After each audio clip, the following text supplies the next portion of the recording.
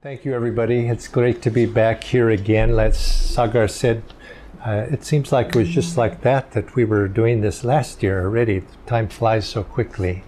And this being Christmas season, we're going to be having our all-day meditation tomorrow. And we're having, if you're interested, you're welcome to come to Pune also, because next week we're going to be doing this at the city center on Sunday. And the following week, we're going to be doing it at the ashram out on the land. So we have 3 in a row. If you're motivated, you're always welcome to come. I'd like to begin this reading today, with the reading. As I mentioned prior to the chanting, I took as my theme today light. This is very significant because Christmas has this outward side to it. But in many ways, it's very symbolic. As you know, time goes by and symbols end up being outwardly expressed in stories and historical events and so on. But underneath it, particularly when you have a great master who was incarnated at that time, and Paramahansa Yogananda said Jesus Christ was a self-realized master, that he came as a liberated soul, so that would technically classify him also as avatar. That whenever you have such a great one coming, they come for a purpose. They don't come haphazardly. Nothing in this life, of course, is haphazard. But they come with a special divine purpose. No karmic compulsion pulls them into this world. And so Jesus Christ, the Christ is merely a title, came with the mission, a world mission that to redeem, as you might say, souls. But you have to understand these on multiple levels, as it is with any of the stories. If you go back to the life of Krishna, there's an outward, but there's also a symbolism that's taking place at that time as well with those stories. So I'm going to start with a reading. This is a reading from the Old Testament, Genesis. In the beginning, God created the heaven and the earth was without form and void, and darkness was upon the face of the deep. And the Spirit of God moved upon the face of the waters, and God said, "Let there be light." And there was light. And God saw the light, and that it was good. And God divided the light into the light from the darkness. And God called the light day, and the darkness he called night. And the evening and the morning were the first day. And then from the book of Ezekiel, afterward he brought me to the gate, even the gate that looketh toward the east. And behold, the glory of God of Israel came from the way of the east, and his voice was like a noise of many waters, and the earth shined with his glory. Now, anyone who has a cursory knowledge of mystical literature knows that what is the east when we speak of what is the east of the body? The east of the body is here. This is the east of the body. North of the body is here. East of the body is here. So he came. He was shining. The light shined in the east, and he was looking toward the east at that point. And then from the Bhagavad Gita, from the 5th chapter, for whom that darkness of the soul is chased by light, splendid and clear, shines manifest the truth, as if a sun of wisdom sprang to shed its beams of light. You find this referenced many times. There's hundreds in the Bible, and also you find in the Gita also there's references to light and spiritual literature and light. And what is this light that's being talked about, and what does it have to do with Christmas also? Well, Christmas is really a symbol of the birth of that light. Christ came as an avatar, and you could say that symbolizes the birth of that light within each one of us. Christian dogma, of course, you have the inner mystical teachings of the Bible, but then you have the outer, you might say the outer form that it takes in terms of church. And Christian dogma says that in order for us to have salvation, we must be redeemed in Christ. We must be redeemed in Christ. Now, Paramahansa Yogananda said, actually, that's true. And we must redeemed in the Son of God, Jesus Christ being the Son of God. That's a Christian dogma. But interestingly, when I grew up outside, I had no religion when I grew up. I was in a Christian country, but I wasn't Christian. So I thought, I didn't accept that. But I was very surprised when Paramahansa Yogananda said, actually, that's true. But it's not understood.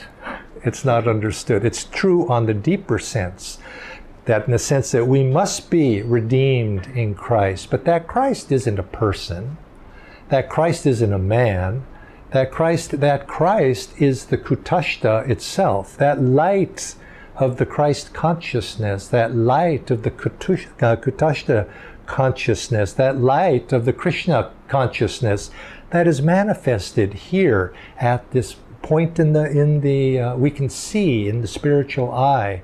This is the true light of Christ, and we must be redeemed in that. Now, redeemed mean we must be purified in that light. We must cast our ignorance into that light. And where does ignorance reside? Ignorance is the darkness, you see. There's the light, and then you have the darkness. And what is the darkness? Darkness is ignorance. It's not a fellow with a pointy tail and a little it's ignorance. It's ignorance, and we see ignorance all the time. But really, what is ignorance but the absence of light? It's really the darkness. Darkness has no reality of itself. Darkness is merely what happens when there's no light. But it's just the light itself that's the dynamic aspect. But when that light's not there, we have ignorance. But that ignorance too is represented within us. The light is here of the Christ consciousness, that consciousness of the Kutashta here. Ignorance is here, the ego. The ego, that sense that we are separate from God.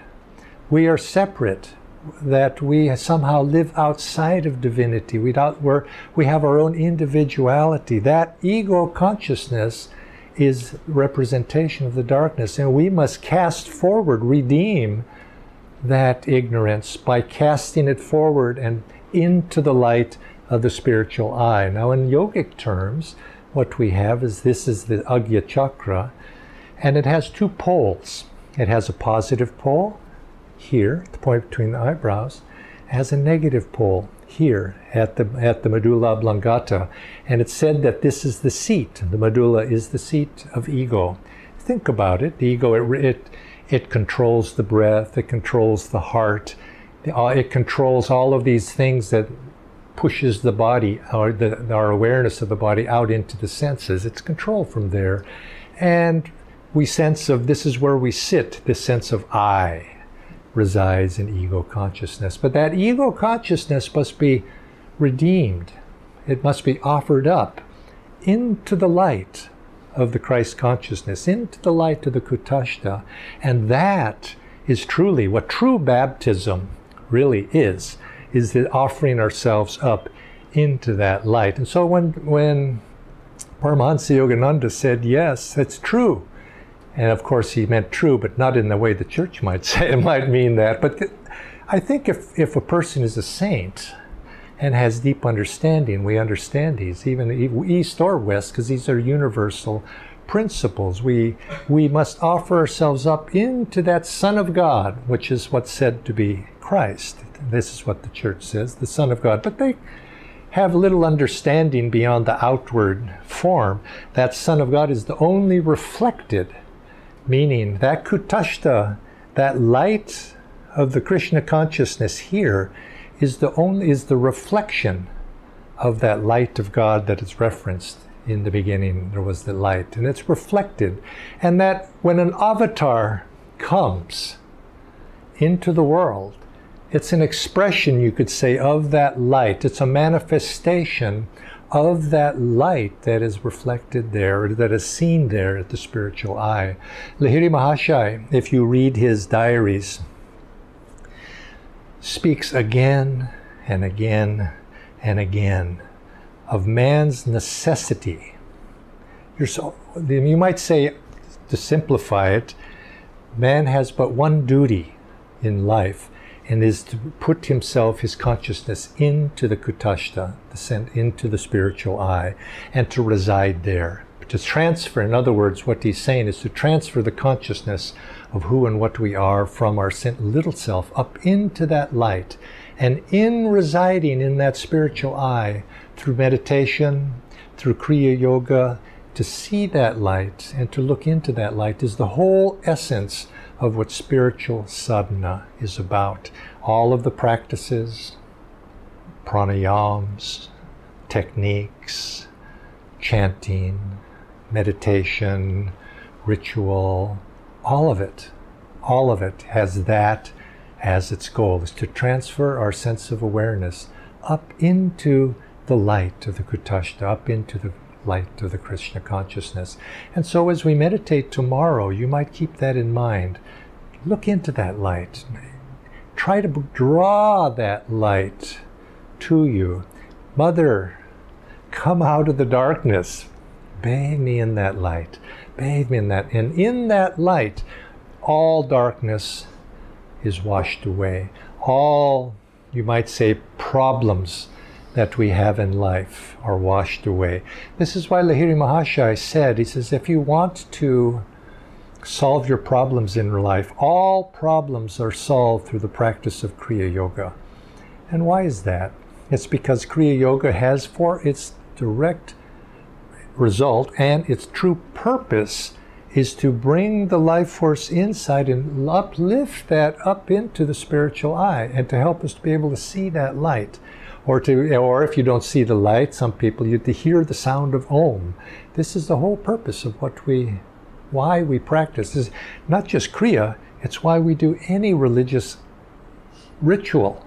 It's the end result of to bring our consciousness from here, to offer ourselves, to be redeemed into the light. And this is it doesn't matter if it's Christian, Hindu, Buddhist, Muslim, or Islam, whatever, this is underneath. But of course, only saints, you see, really understand that on the deeper level. Outside of that, people argue. And of course, it's because they see it from the outside. But this was the meaning also, the symbol of Christ's life. And I'd like to just read another little passage. And this is from the New Testament about Jesus. Now, after Jesus was born in Bethlehem of Judea in the days of Herod the king, behold, wise men from the east came to Jerusalem, saying, where is he who has been born King of the Jews? For we have seen his star in the east and have come to worship him.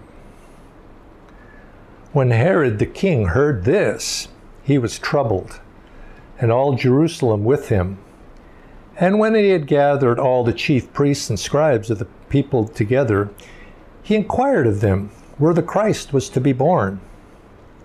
So they said to him, in Bethlehem of Judea, for thus it is written by the prophet, but you, Bethlehem, in the land of Judah, are not the least among the rulers of Judah, for out of you shall come a ruler who will shepherd my people. Then Herod, when he had secretly called the wise men, determined from them what time the star appeared.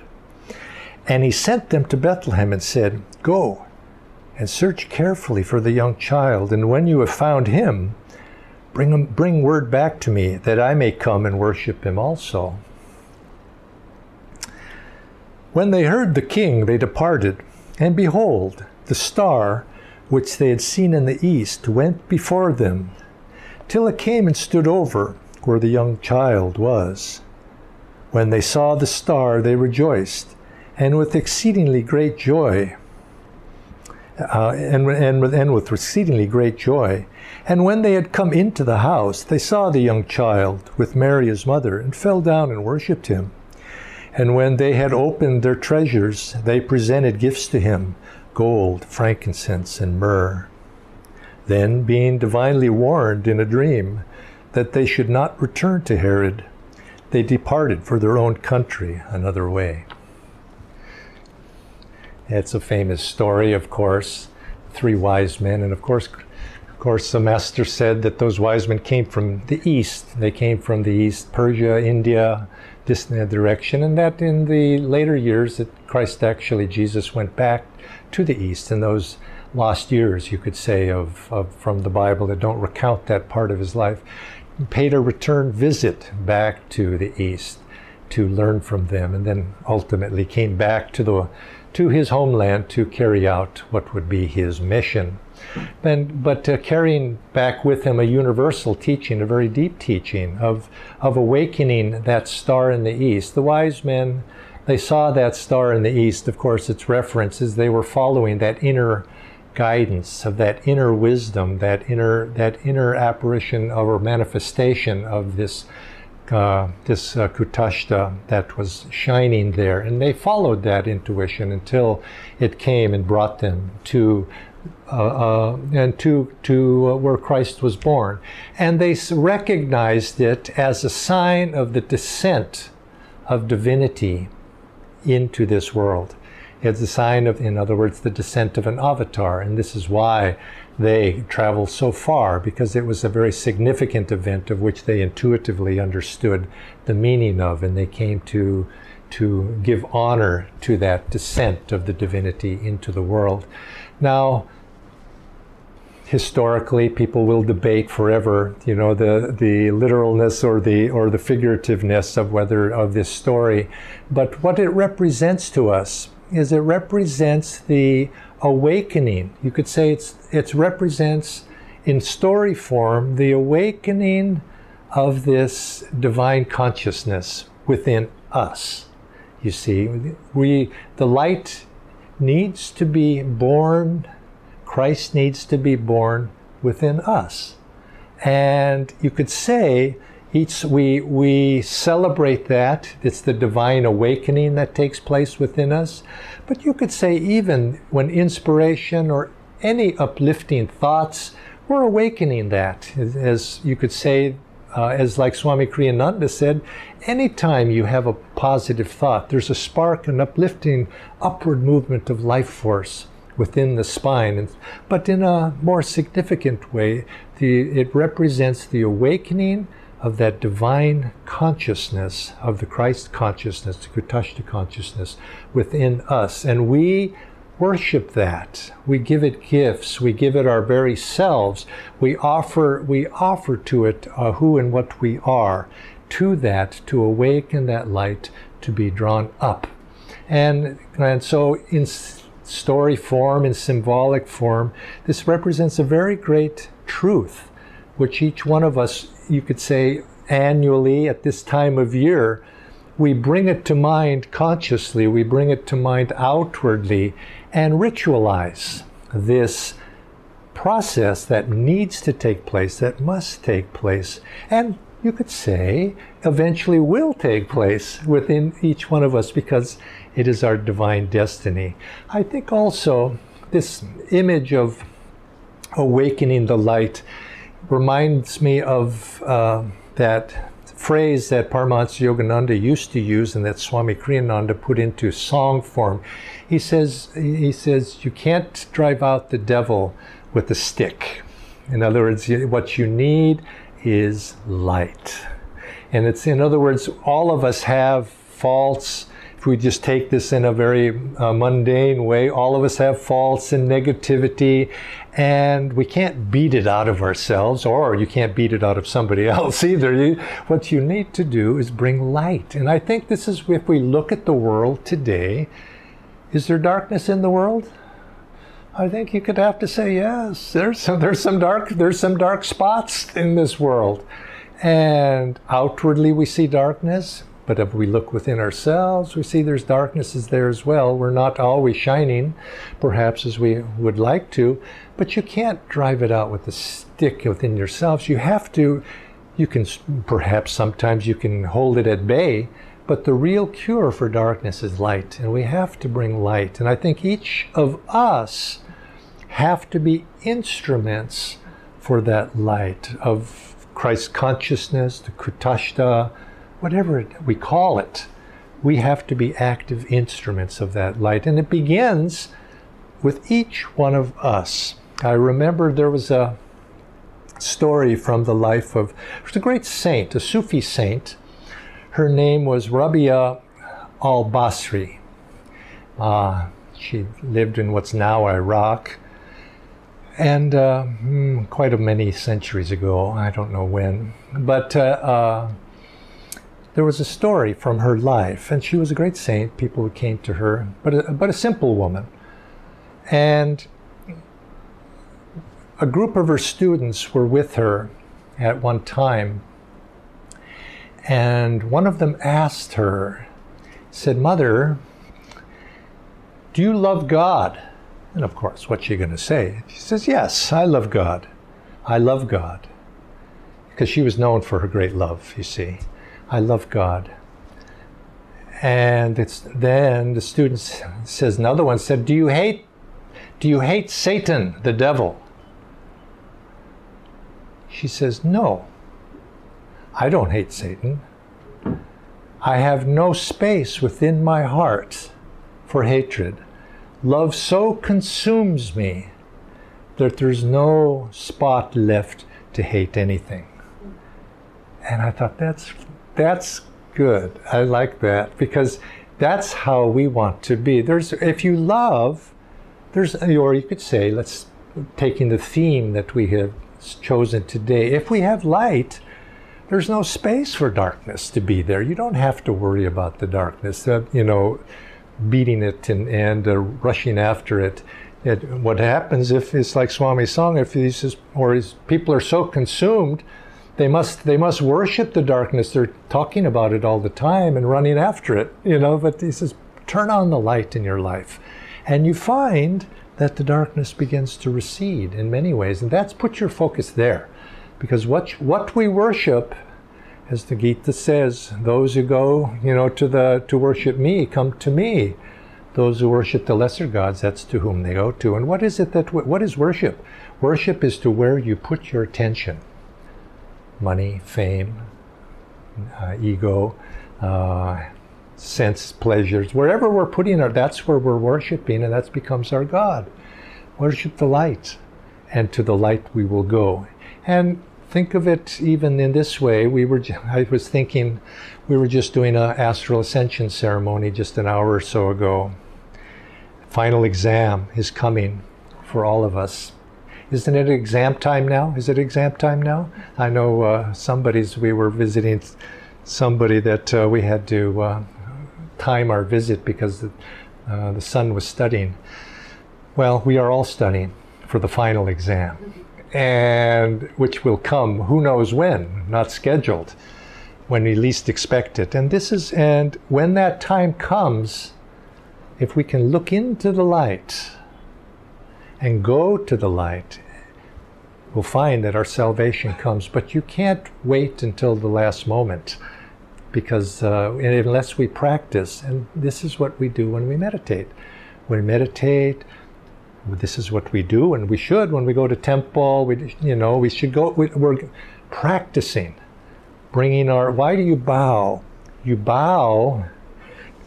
When you bow, you release the tension in the ego, and you bring it forward to the point between the eyebrows. This is what you're doing. It's physically embodied in what we do, and this is. I bow to you. I offer up the little self to the higher self. And this is what we do in life.